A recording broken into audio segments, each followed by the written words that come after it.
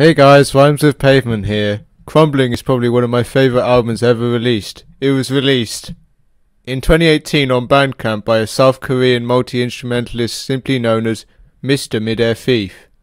A year later, in 2019, Top Shelf Records released the album in the West on vinyl, CD and cassette. Even in its own tongue, the album has a mystical, sublime quality to it that no other record that I know of matches.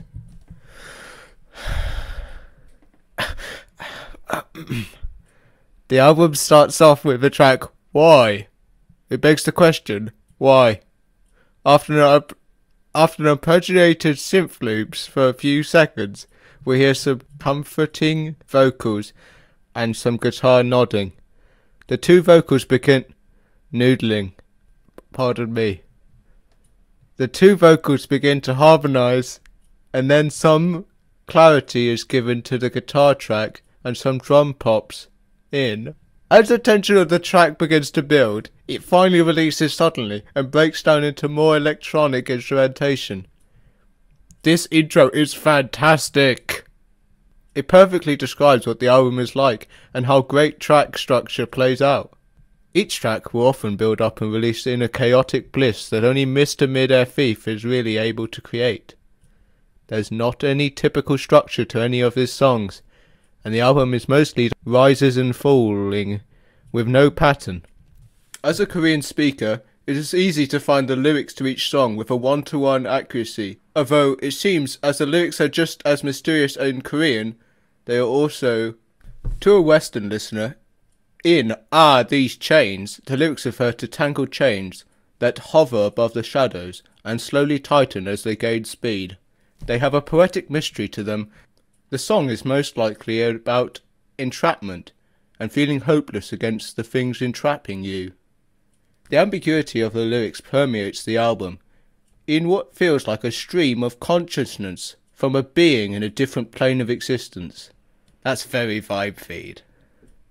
Other than the mystery around the album, there are also, for me at least, many nostalgic and proletarian feelings evoked from each song. The comforting waves and quiet whispering at the end of Crumbling Together evoke a warmth that elevates these feelings of a nostalgia, while the very loud breakdowns of Why, Protector and These Chains evoke more sublime, true grandiose feelings.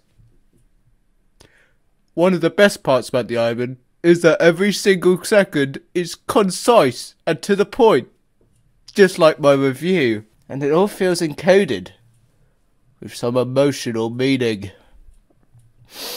Another thing that makes this album an utter masterpiece are the glitchy sounds and ambience that fill every moment and prevent any monotony. It's far from a glitch pop, no sweet trip or corner to be found, but it still is enough to utterly beautiful. The record is recorded. Ever heard of analog 4-track?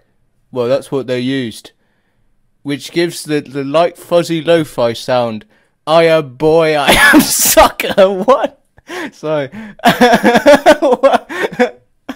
Boy, am I a sucker for that. I'm a sucker. When done right, lo-fi can elevate anything into utter nostalgic bliss, and when paired with insanely masterful strong lighting, Mr. Midair Theif, pardon me, this stuff is on another level. Overall, Crumbling is an essential listen for the folktronica and Korean indie style fans. I put especially Public Morality and his new song Restless Song under the name Shadow Community. For other albums similar to Crumbling, I recommend The Lemon of Pink by The Books, Sleep Cycle by Deacon, Feels by Animal Collective, and Up in Flames by Matanoba, also known as Karibu.